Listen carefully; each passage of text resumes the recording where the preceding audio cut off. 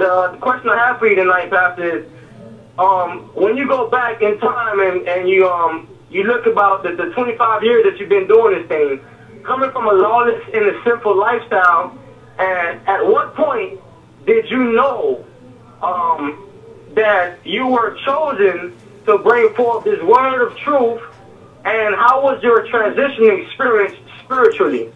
It wasn't until probably about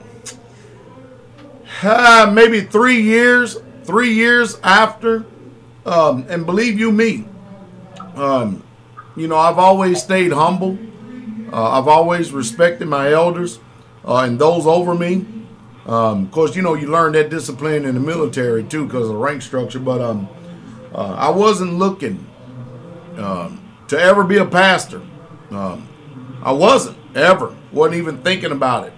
I was just excited and elated and happy just to attend assembly, go to church. And next thing you know, I had these bishops. It was Bishop Mulberry, Bishop Kelly, and another bishop in another providence down there in Louisiana, when they all came together along with some elders and stuff, and they'd had these meetings, and they just recognized the gift that was in me. They saw something in me that I didn't even realize because I'm too young. I'm young in the spirit. I don't know nothing about the workings of the Holy Spirit. All I'm doing is doing what Yah says. And they would recognize me, and they could tell that I was different. I had a different spirit in me than anyone else. And I think that, you know, and I just start, you know, obeying. You know, I did exactly what the book says do, and stepped out on the water. It wasn't until probably 4 years that after I had received the baptism of the Holy Spirit, that I actually started really truly living the thing far as, you know, obeying the voice, quit my job.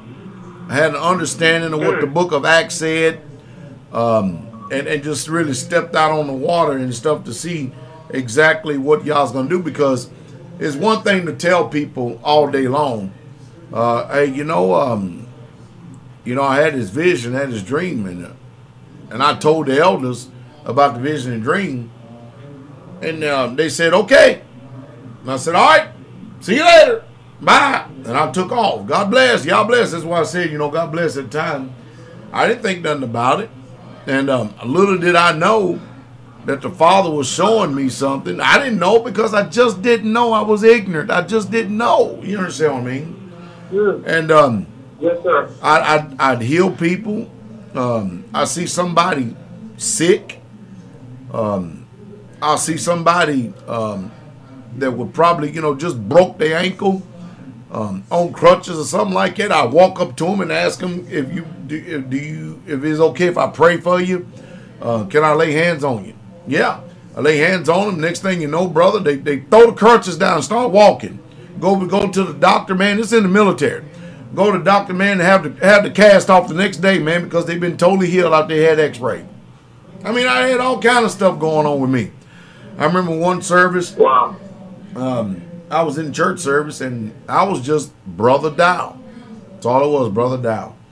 And in the apostolic church, they was having the Holy Spirit service, asking people who want to receive the Holy Spirit. They come on up. They was going through the regular old prayer line. Nobody was receiving the Holy Spirit. I just went over to the prayer line and started laying hands on people in the name of Jesus, received the Holy Spirit. Every single person I laid hands on, including children, received the baptism of the Holy Spirit, start speaking in tongues right on the spot. I preached at a tent meeting in Walterboro, South Carolina, where 1,000 people were there. I probably preached every bit of 3-4 minutes.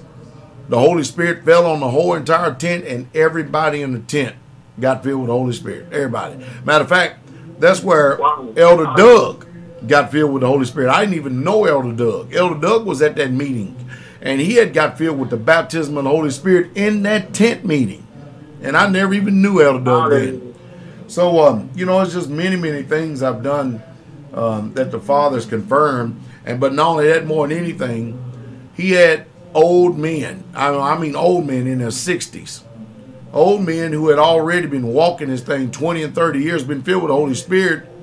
They laid hands on me and they anointed me. Sure did. Wow.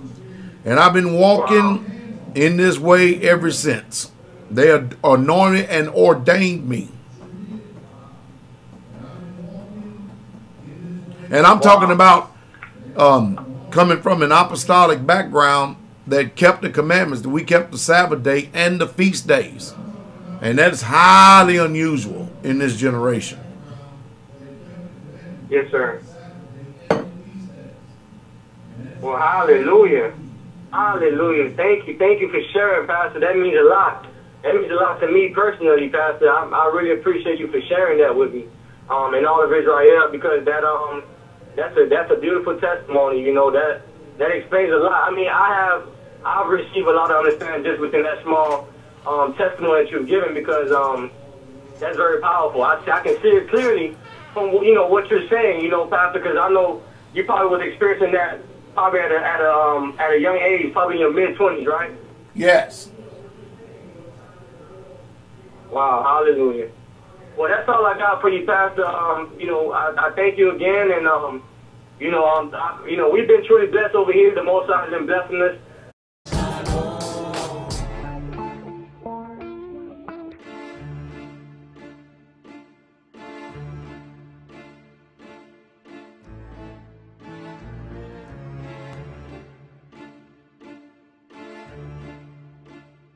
Uh-oh, look at him looking.